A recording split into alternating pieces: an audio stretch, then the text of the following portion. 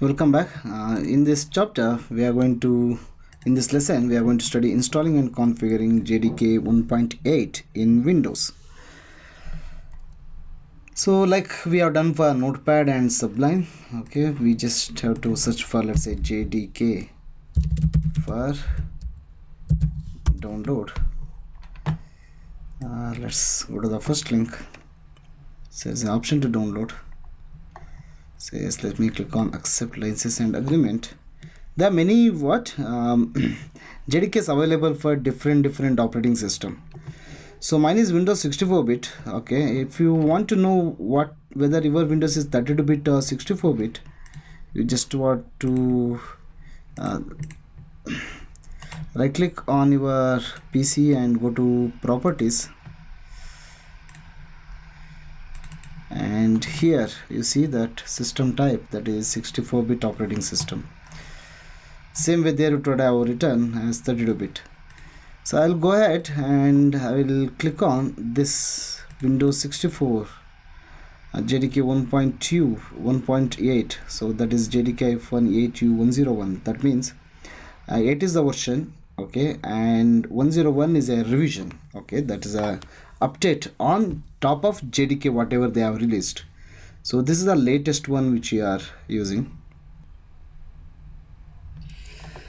So the download is complete. I will go here and I will copy this, or I'll cut this and I'll go to D drive software folder. There's a folder called Java. Let me paste this here. See, again, you don't need to download, is available at felight. You can come and copy at any time. There's a dedicated laptop which contains all the softwares which you share. You can just bring your pen drive. You can log into felight students account and the password is felight rocks, and copy all these softwares whatever we've been downloading and installing so far. I'll come back to this. I'll double click on this. The same usual step I will follow. The only difference in this lesson is like the way we configure. Okay, there's one more extra environment variable we'll add. Let me click next.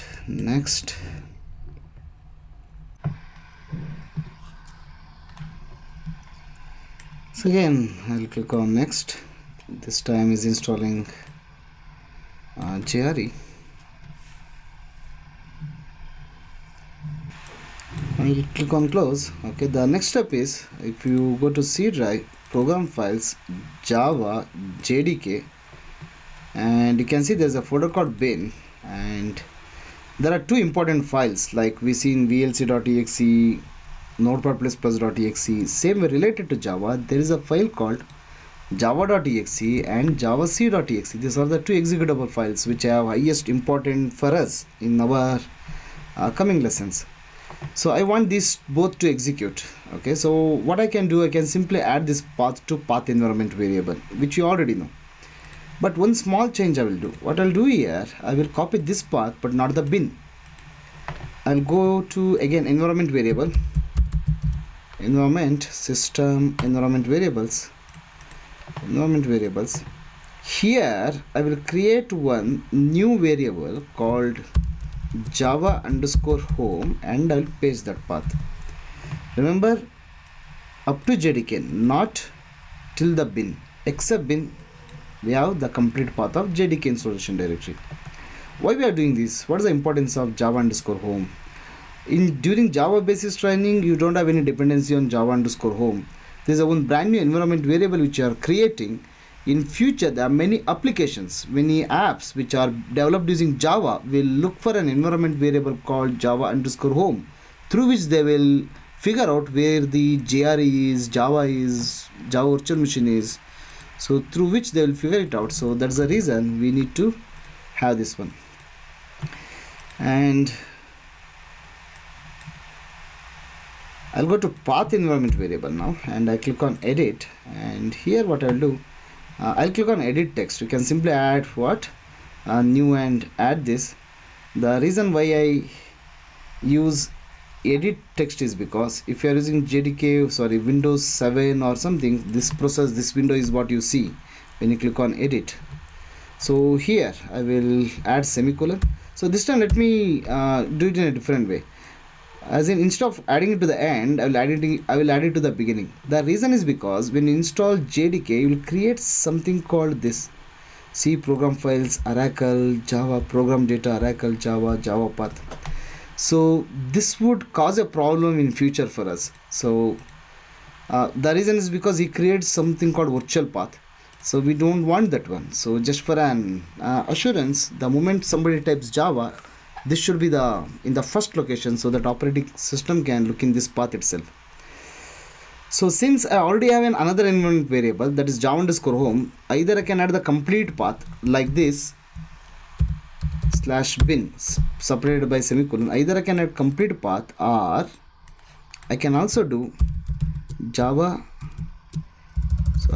percentage Java underscore home %/bin.